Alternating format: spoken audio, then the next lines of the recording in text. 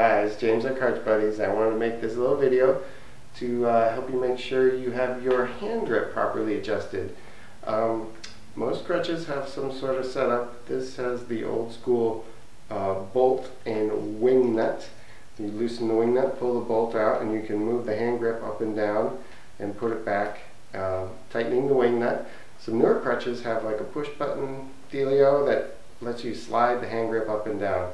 And when you have it in the right position and you're upright and comfortable, you want a little bit of bend in your arm. You want about 30 degrees maybe. You don't want your arm up too high, and you don't want your arm extended all the way straight down. This will give you enough mobility so you can move your crutch forward when you're actually moving about with your crutches, and help you maintain your strength so you can keep yourself off your top of your crutches. You don't want too much pressure there. So I hope this helps.